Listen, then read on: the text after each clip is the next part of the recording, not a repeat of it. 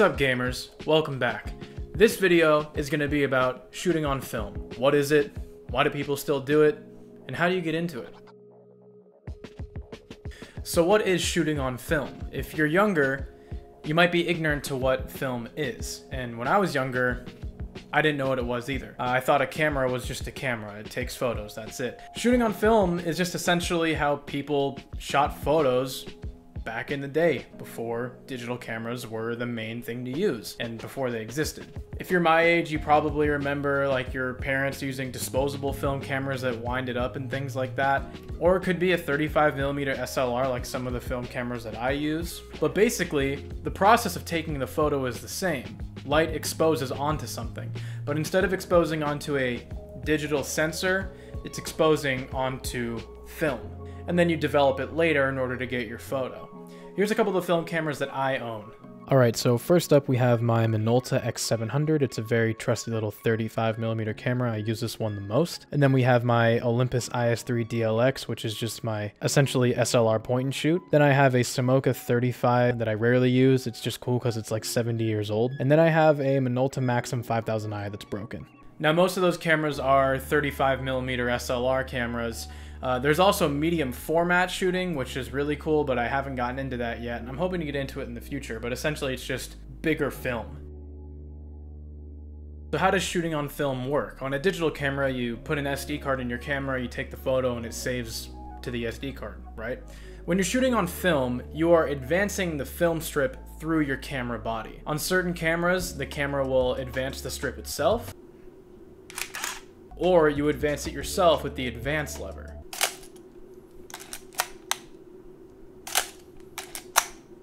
On most film cameras, you're going to set the aperture and the shutter speed yourself. The aperture is often actually physically on the lens, and the shutter speed is on the camera body. If you're used to shooting on digital, you might be asking yourself, what about ISO? Well, we'll get into that later. The shutter lifts up, and light exposes onto the film. Then you wind that advance lever again, and your next shot is ready. So let's talk about film speeds. It's a pretty simple concept. The film I loaded into my Minolta on camera right there was Cinestill 800T. That number on the film represents the film speed. The higher that number, the more sensitive the film is to light. Essentially what that means is the higher that number, the better the film will perform in low light, but also the more grainy the photo is going to look. A lot of people like the film grain aesthetic, so that's not really a huge issue. But that Cinestill 800T, that's pretty high up on the film speed number tier.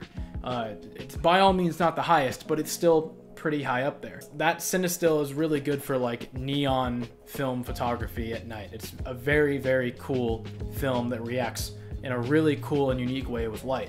Now let's compare that to Cinestill 50D. This is their daylight film. It's gonna look a lot smoother because the film speed is only at 50. It's meant to be used in basically direct sunlight or just really high key lighting scenarios. You're gonna have a much harder time shooting at night, especially shooting at night handheld with this film. But if you're on a tripod, you could definitely do a long exposure on 50D, like I did right here. But basically the gist is, the higher the film speed, the brighter it's gonna be, and the noisier or more film grainier it's gonna be. And that's it. What's nice about film speeds is that, unlike shooting on digital where you have to worry about shutter speed, aperture, and ISO, on a film camera you only need to worry about shutter and aperture. Now technically you could do what's called pushing or pulling your film, where you actually set the film speed higher up or lower, and that'll actually change how the film reacts. But I never really do that. I've never really gotten into it. I just kind of use it how it's intended. So why shoot on film in the age of the digital camera? Well, I don't really have an answer for you. The digital camera is going to outperform any film camera any day.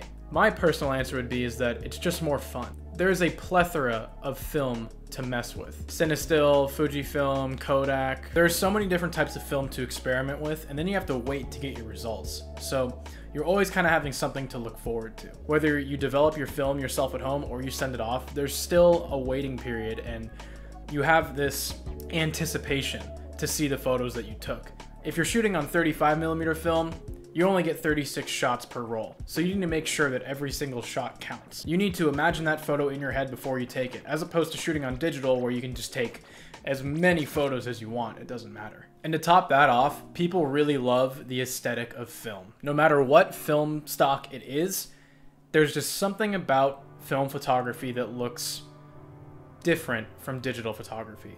Now, of course, you can replicate the look of film on a digital camera, but it's not really the same thing in the end. I guess it's just a cool analog purist thing, if you're into that.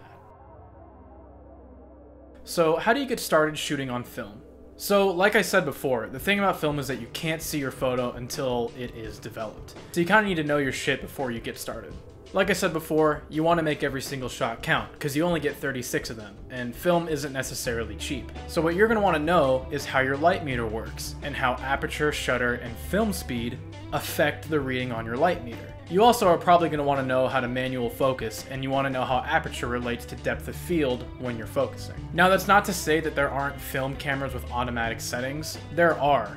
But again, it's the same comparison when you're shooting manual on a digital camera versus using automatic settings on a digital camera. If you use automatic settings, the camera is just kind of guessing your results. Whereas when you set all of your settings manually, you are telling the camera what to do to get your result. So if we take a look at my Minolta X700, there are automatic settings on this camera. You can see there's a little P for program mode and then an A for automatic on the dial over here. But the thing is, it's not going to set the aperture or the ISO like it would on a digital camera. Because on this film camera, the aperture is physically controlled by this ring. So there's no way a computer in here can change the aperture of this lens. There's no like digital communication. There's no ISO. ISO instead is film speed. The film I have in right here is Cinestill 800T. If we were to compare this directly to a digital camera, it would be like I'm at ISO 800 constantly. If you put this setting on automatic, it's only going to be looking at your light meter and then setting the shutter speed correlating to get a perfectly exposed photo. You get what I mean? So if you have a camera like this, there's really no point in using the automatic setting because it's really just saying, hey, use this shutter speed. Everything else you're still setting yourself. Focus, aperture, and then your film speed's already set. So let me go ahead and contradict what I just said. My Olympus IS3DLX, I can never remember the name, this camera was basically designed in use with automatic settings. It's essentially just kind of like a point and shoot, but for 35mm film photography. There are manual settings on this. You can set the focus, shutter, and aperture, but it's not engineered that way. It's not ergonomic to actually use this camera manually. What do I mean by that? So like if I want to set my focus on this camera manually, instead of having like a nice focus ring to quickly change it, I would have to use these two buttons in a certain mode. And then these wouldn't zoom in or out anymore. My focal length would be stuck, and then I would have to use manual focusing with this, which is just, it just takes way too long. Same thing right here on top. To set my shutter speed, I would have to move this dial back and forth. And then to change my aperture, I have to go back into the camera, change to aperture mode, and then use this to change aperture. It just takes way too long. So I often use this camera with like cheaper film, just for fun, just as a point and shoot with photos that I don't really find as important. I've had a roll of film in this thing for like the last year that I still haven't finished. It's kind of just like my throwaway point and shoot film camera. Now you could obviously start shooting film on something like this, but you're not really going to be training yourself when it comes to shooting in manual. You'll probably get some good photos out of it, but you're not really learning what photography is about. One big benefit of shooting on film is learning to train your photographer's eye. Looking at something and then deciding, do I want to make a photo out of this? Because like I said before, on a digital camera, you can fill a 64 gig SD card with 4,000 photos and then go look at them later. But on a roll of film, you only have 36 shots.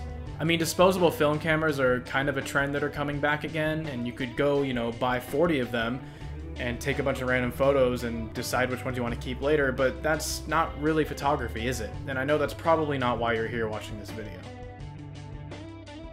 So another big question, where do you get a film camera? You gotta be a little resourceful. Most of my film cameras were given to me, or I bought them off a friend, or at a thrift store. They're not making film cameras anymore. My Minolta that I use all the time, I had an older friend who's been a photographer for years, and he had another friend who was selling it, and then I bought it for like 200 bucks. My Olympus was given to me by my mother's friend, because they didn't want it anymore. Go to thrift stores, look around, make sure to test the cameras out to see if they expose. I was in Portland like 2 or 3 years ago with some friends, and I went into a thrift store and I found this little camera sitting on the shelf for 28 bucks. Kind of funny because I only had like $40 in my account because I had just bought a digital camera before, and that's a different story. It's very old. I believe when I looked it up, it's from the 1950s. It's not an interchangeable lens camera, it's just kind of like, it's just on there. But what I did when I checked it out, I opened up the back and then I pulled the lever, and you'll see right here. So that was the camera exposing. Nothing else on this camera works. The light meter is completely broken. It still will expose on the film, so it works as a camera. That's literally all a film camera is. Light goes through a lens and exposes onto the film. That's all you need for it to work. Now, when I'm actually using this camera, which mind you is not very often, I kind of just have it to sit on the shelf and look cool, I'll use like an app on my phone. You can get light meter apps on your phone that you can point at a subject and they'll tell you what settings to put, or what settings are the best to put it at. And some people will probably be like, oh, that's cheating, but I mean, if your light meter on your camera doesn't work, I can't do those calculations in my head. That's just a waste of time, come on. But yeah, I mean, it's a pretty cool find. I mean, this thing, it's like, it's all metal. It's just, I really wonder, you know, who was the first person to buy this camera? Who was it passed down to? What photos have gone through it? How many rolls of film have gone through it? This thing is so old, it's crazy. The point of that, just look around, be resourceful, ask around, go to thrift stores, go on eBay. You could ask your parents, or maybe grandpa died, I don't know.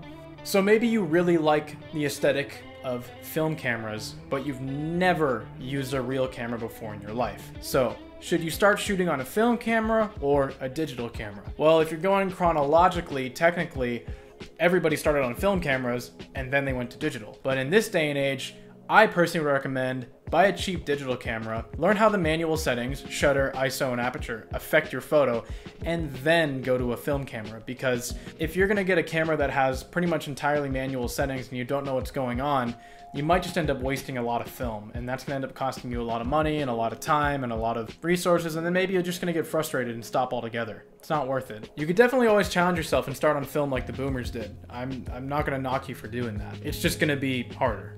I hope you enjoyed this video, and I hope it gave you a little insight on film photography. As always, my name's Tanner, and I'll see you next week with another video.